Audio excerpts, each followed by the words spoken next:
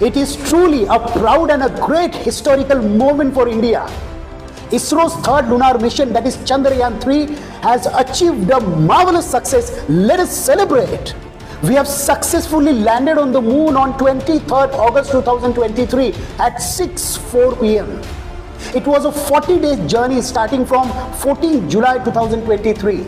India has become the fourth country to successfully complete the soft landing on the moon after United States of America, Russia and China, and the first country to successfully complete the soft landing on the south pole of the moon.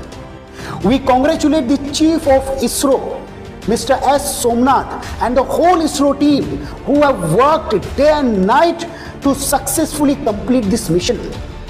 We all Indians are proud of you and salute you.